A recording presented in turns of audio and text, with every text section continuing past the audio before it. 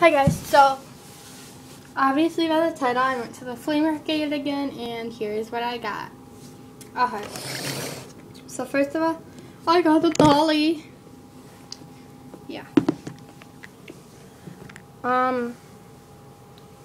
She doesn't have a name. I'm kind of waiting for, guys, leave names down below that you think would be a good fit for her. She's, I think, from the 1990s, early 2000s. And, her hair's kind of frizzy.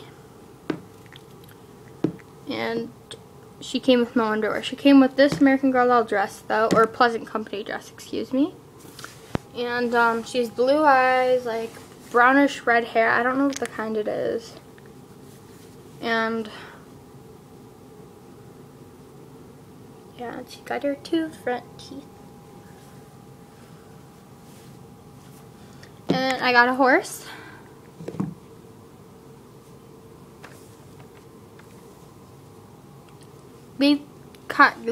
Guys, leave a comment down below whether you think this is a real American Girl doll horse or no.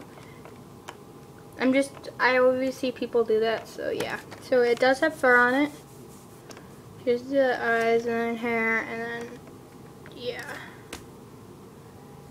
Some paint scratched off right here. Or whatever they put on it, and then here's the hooves. Okay.